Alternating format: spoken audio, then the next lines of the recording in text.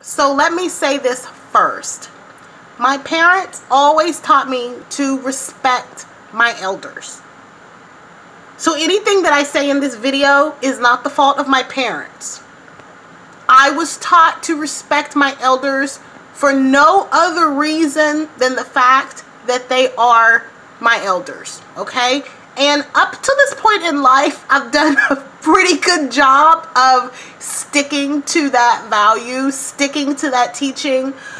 But girl, I met the bat. I met the bat right out the bat cave, girl. This old bat came to my job, started circling around, hanging upside down, just being a bitch. She was rude. She was disgusting. The way she spoke to me, I had to let her know if she wanted to keep them dentures in her mouth, she needs to stop disrespecting me. It's not an option. It's not an option. It's not an option.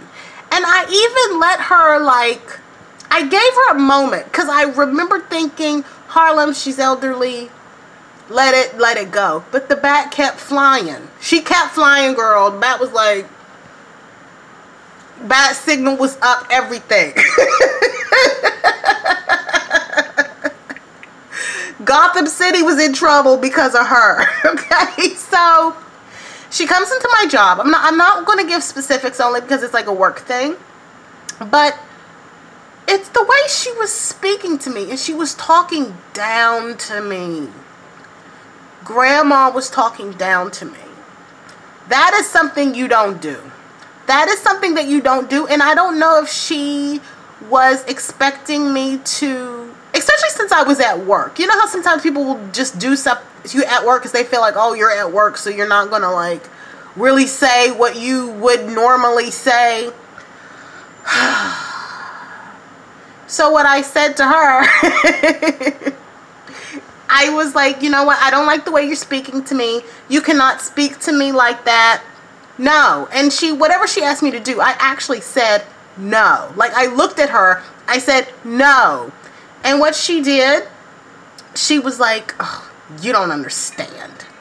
You don't understand. She told me I did not understand. Have you ever had somebody, they, just because you're not doing what they want you to do, it's like they act like it's your fault?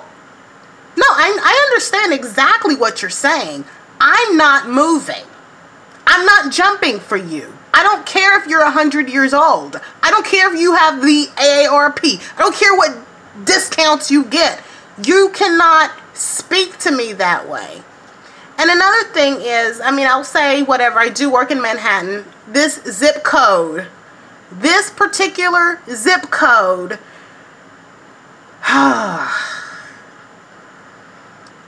all racism is not in the South. All racism is not in the South. All people who think they are still on a plantation and own plantations, they're not in the South, boo-boo. I'm just going to say that. And I knew I was in a situation where anybody just kind of like walking in on this situation, she was going to be the feeble grandmother, and I was the angry black female. And I remember thinking that because there was just like, you know, there's a lot of people walking around. Oh, you know what? I don't give a. You are not going to speak to me that way. Grandma, great-great-grandma, I don't care. Hip replacement, I don't care. I don't care. I don't care. I don't care. You don't get to disrespect people. And in the beginning, if she would have just let it go, I would have let it go. But this bat kept flying around. And I just wasn't. And I found out later that she had actually made another, I don't know if I said this, but she had made like an employee also where I work cry because she was just so nasty. Have you guys had problems with like old people that felt like because they're old, they could just play the elderly card. But I have a feeling if I had the same conversation 100 years ago, she probably still would have just been a bitch. This is the thing. I don't even think it's an age thing. I think she's just a nasty person. That's my video. 5 minutes. I'm gonna go. I do respect my elders, but once you disrespect me, I'm like, I let it go the first time. 2, 3 times, no. Not in the same conversation? Oh, hell no.